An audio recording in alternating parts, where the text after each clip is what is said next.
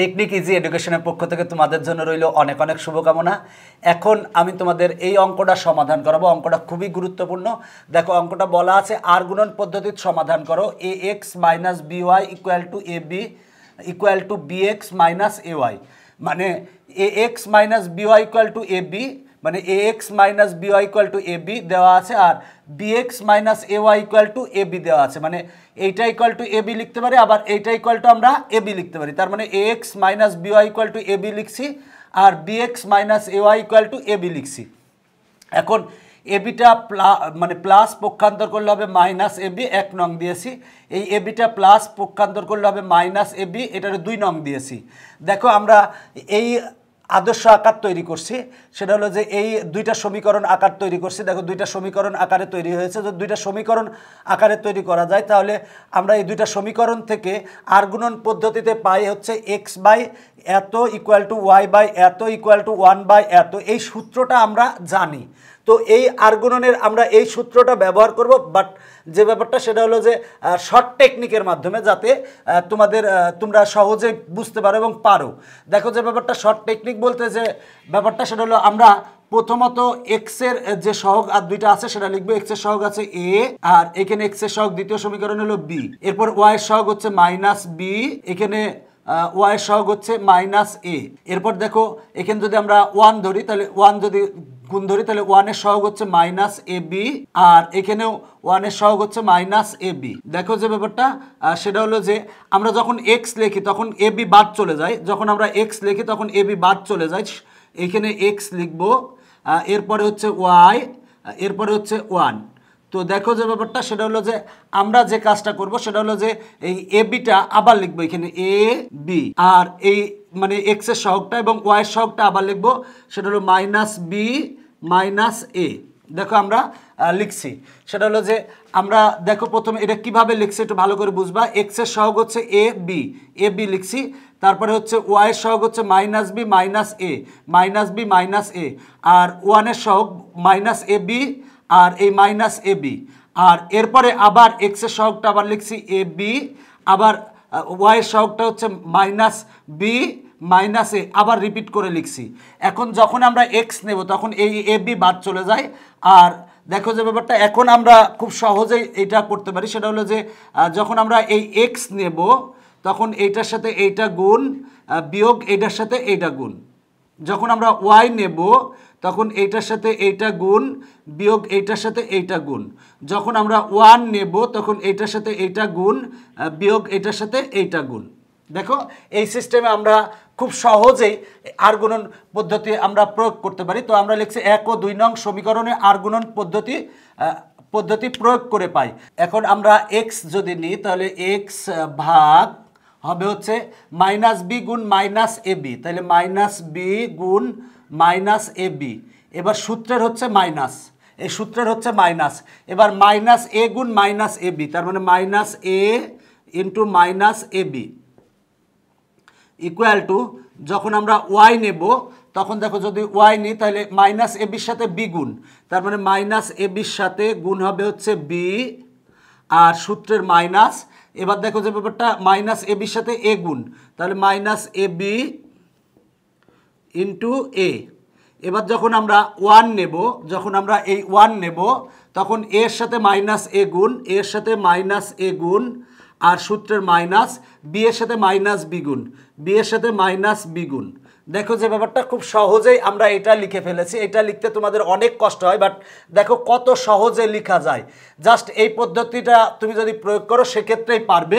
এবার দেখো আমরা এটাকে ক্যালকুলেশন করব, বা এক্স ভাগ মাইনাসে মাইনাসে plus A B R B গুণ করলে হয় বি স্কোয়ার, আর মাইনাস এই মাইনাসে মাইনাসে প্লাস এ আর এ গুণ করলে হয় এ স্কোয়ার, আর এ হচ্ছে বি ইকুয়াল টু ওয়াই ভাগ minus A B R B গুণ করলে হয় বি স্কোয়ার, মাইনাসে মাইনাসে প্লাস এ আর এ গুণ করলে হয় এ স্কোয়ার, আর এ হচ্ছে বি ইকুয়াল টু 1 ভাগ, এখানে দেখো প্লাসে মাইনাসে মাইনাস এ আর এ গুণ করলে হয় এ স্কোয়ার, মাইনাসে মাইনাসে প্লাস বি আর বি গুণ করলে হয় বি স্কোয়ার। এখন আমরা কমন নেব, যদি কমন নিই তাহলে কি পাই দেখো, সেটা হলো এক্স ভাগ, এখানে যদি আমরা মাইনাস এ বি কমন নেই তাহলে মাইনাসে মাইনাসে প্লাস, এইটা ভাগ এইটা করলে হয় হচ্ছে এ, এবার এইটা ভাগ এইটা করলে হয় minus B equal to Y plus A B যদি কমন নেই তাহলে হয় এ মাইনাস বি ইকুয়াল টু 1 ভাগ, আমরা যদি এখানে -1 কমন নিই তাহলে হয় এ স্কোয়ার মাইনাস বি স্কোয়ার, বা আমরা পাই এক্স ভাগ minus A B into A minus B equal to Y ভাগ A B into A minus B equal to 1 ভাগ -1। এবার দেখো এ স্কোয়ার মাইনাস বি স্কোয়ারের সূত্র হচ্ছে এ প্লাস বি ইন্টু এ মাইনাস বি, আমরা এ স্কোয়ার মাইনাস বি স্কোয়ারের সূত্র বসিয়েছি। এখন আমরা এইটা এইটা এইটা এই তিনটায় যদি আমরা এ মাইনাস বি দ্বারা গুণ করি তাহলে আমরা কি পাই দেখো, বা এ মাইনাস বি দ্বারা গুণ করলে এক্স ভাগ minus A B pi equal to, এখানে যদি এ মাইনাস বি দ্বারা গুণ করি এ মাইনাস বি আর এ মাইনাস বি কাটা থাকবে হচ্ছে ওয়াই ভাগ এ বি ইকুয়াল টু 1 ভাগ এ মাইনাস বি দ্বারা গুণ করলে এ মাইনাস বি কাটা আর 1 দ্বারা গুণ করলে এইটাই হয়, তার মানে মাইনাস এ প্লাস বি হয়। এখন দেখো আমরা এইটা ইকুয়াল টু এইটা এবং এইটা ইকুয়াল টু এইটা আমরা লিখতে পারি, তাহলে আমরা এখন লিখবো যে অতএব এইটা ইকুয়াল টু এইটা লিখবো, মানে এক্স ভাগ minus A B equal to 1 ভাগ মাইনাস এ প্লাস বি। এখন আমরা উভয় পক্ষে যদি মাইনাস এ বি দ্বারা গুণ করি তাহলে এই পক্ষে যদি আমরা মাইনাস এ বি দ্বারা গুণ করি তাহলে আমরা পাই বা এক্স ইকুয়াল টু পাই, আমরা যদি এখানে মাইনাস এ বি দ্বারা গুণ করি মাইনাস মাইনাস কাটা থাকবে হচ্ছে এ বি ভাগ এ প্লাস বি, তার মানে আমরা এক্স ইকুয়াল টু পেয়ে গেলাম। এবার লিখবো আবার এইটা ইকুয়াল টু এইটা, দেখো আমরা আবার লিখছি এইটা ইকুয়াল টু এইটা লিখছি। এখন উভয় পক্ষকে আমরা এ বি দ্বারা গুণ করবো, যদি এ বি দ্বারা গুণ করি অতএব ওয়াই ইকুয়াল টু, দেখো এখানে এ বি দ্বারা গুণ করলে A B R A B কাটা, তাহলে অতএব ওয়াই ইকুয়াল টু, এখানে যদি এ বি দ্বারা গুণ করি তাহলে 1 এর সাথে এ বি গুণ করলে এ বি হয় এবং এই মাইনাসটা আমরা উপরে লিখতে পারি আর ভাগ এ প্লাস বি। দেখো এ বি দ্বারা গুণ করলে এ বি ভাগ মাইনাস এত থাকতো, এই মাইনাসটা আমরা এইখানে দিলে হয় উপরে দিলে হয়, তাই আমরা মাইনাসটা উপরে দিয়েছি। অতএব নির্ণেয় সমাধান x comma Y equal to, দেখো আমরা এক্স সমান পেয়েছি এ বি ভাগ এ প্লাস বি আর ওয়াই সমান পেয়েছি হচ্ছে মাইনাস এ বি ভাগ এ প্লাস বি, এইটা পেয়েছি। এইটা হচ্ছে আমার অ্যান্সার। দেখো অঙ্কটা অনেক গুরুত্বপূর্ণ অঙ্ক, আমি এইটা বোঝানোর জন্য লিখেছি, এইটা লেখা লাগবে না, এটা লেখা লাগবে না তোমাদের পরীক্ষায়, আবার এইটাও লেখা লাগবে না।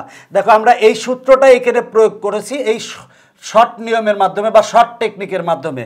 দেখো যে ব্যাপারটা সেটা হলো যে দুইটা সমীকরণ দেওয়া ছিল, তো আমরা আর গুণন পদ্ধতিতে সমাধান করতে হবে। তাহলে দেখো আমরা এইটা ইকুয়াল টু এ বি লিখছি, আবার এইটা ইকুয়াল টু এ বি লিখছি, এ বিকে এই পাশে নিয়ে 1 নং, এ বিকে এই পাশে নিয়ে 2 নং। এবার 1 ও 2 নং সমীকরণে আর গুণন পদ্ধতি প্রয়োগ করছি, প্রয়োগ করলে আমরা এইটা পাই। এবার ক্যালকুলেশন করলে এক্স সমান পাবা এবং ওয়াই সমান পাবা। এটা আমি মনে করি যে তোমাদের যে সমাধান করার যে কয়টা নিয়ম আছে তার মধ্যে আর গুণন পদ্ধতিটা খুবই সহজ। যদি তুমি একবার ভালো করে বুঝতে পারো দেখবা যে আর গুণন পদ্ধতির যে অঙ্কই যেভাবেই আসুক আশা করি তোমাদের কাছে কষ্ট হবে না। তো এখনকার পর্ব শেষ করছি, পরবর্তীতে আবার দেখা হবে, বাই বাই।